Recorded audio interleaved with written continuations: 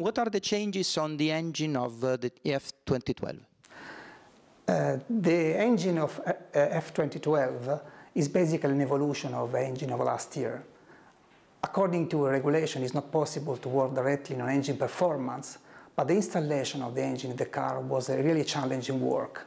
We have done it in order to help our aero people to design the best car, and also we have tried to develop the engine, trying to allow much more extreme temperature, working temperature of the engine in terms of oil and water. New rules on the exhaust gases. What was the work done during the winter time on the engine mapping? We have worked a lot on engine mapping during winter.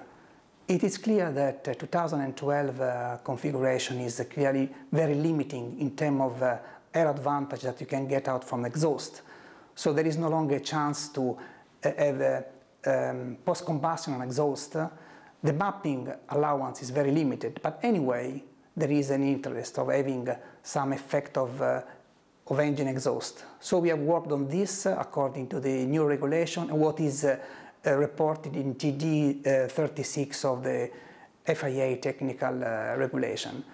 The position of exhaust as well are defined in the car, and this will be a further contribution to limit the importance of exhaust on aero performance. And what was the work done on the care side? On the care side, we have worked intensively to improve care's efficiency and to reduce weight. The concept is the same as 2011.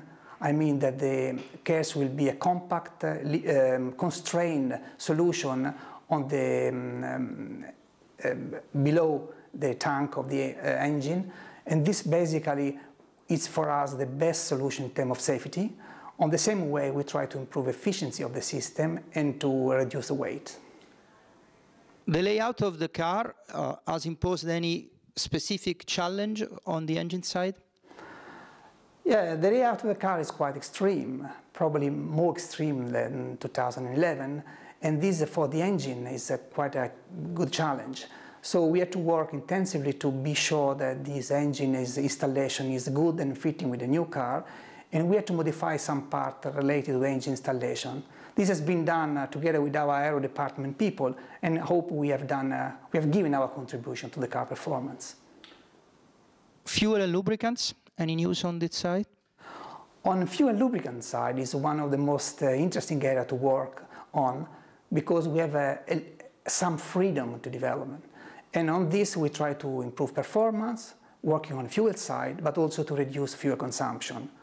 On lubricant side, we try to work both on performance, but especially on stability of performance. Our engine have to do 2 and 3 races, and it's very important that on the 3rd race you can take into account the performance very similar to the first race. Electronics is a topic which is not very often under the spotlight. Can you talk about this argument? I'm very happy to discuss a little bit about electronics. Our electronic department is doing really very important work. You can easily stop a car if you have an electronic problem. Every year that you have a new car, all the electronic cabling layout is completely different. Sometimes it implies extremely challenging solution to be developed. So I'm very happy to say that the work of this year in this year car has been extremely important, very interesting. We try to limit the weight because we have several kilos of electronic components in the car, but as well to improve the reliability of the component.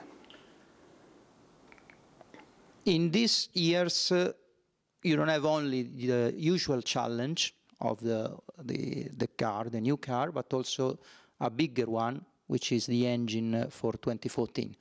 Where is Ferrari on this project at the moment?